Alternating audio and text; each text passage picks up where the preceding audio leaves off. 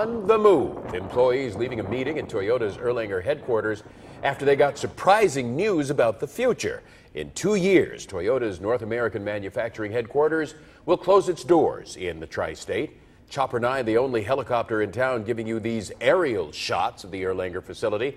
This move means 1,000 local jobs go to Texas. About 300 employees will head to the Georgetown plant, and more than 250 will move to the Detroit area.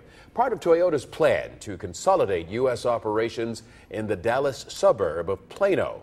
Some may choose to go to Texas, others may look for opportunities closer to home. There's the direct impact of Toyota leaving northern Kentucky, and then there's the indirect impact. Small businesses that depend on Toyota's business are now, of course, dreading the idea of losing all those customers. 9 on Your Side's Jason Law spoke to some local shop owners about how this will hurt their bottom line. Jason? Erlanger is like a lot of small communities full of restaurants, gas stations, hotels, even a bowling alley. But when you talk about removing more than 1,000 potential paying customers, well, for businesses, that's going to hurt.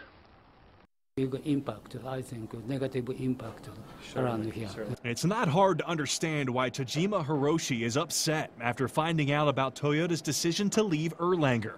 The owner of Joanne Japanese Cuisine estimates 30 to 40% of his business comes from Toyota employees. Surprised and sad because, pretty much around here, we depend on the Toyota. There's no question Toyota brought growth and prestige to Erlanger. When it opened its plant in 1996, it employed 350 people. It will close with more than 1,600. According to its website, Toyota brought around 100 business suppliers to Kentucky, including Toyota Bosch Hoku in 2005. The parts supply offshoot company employs 100. Oh yeah, everybody, all the restaurants, all the businesses in the community.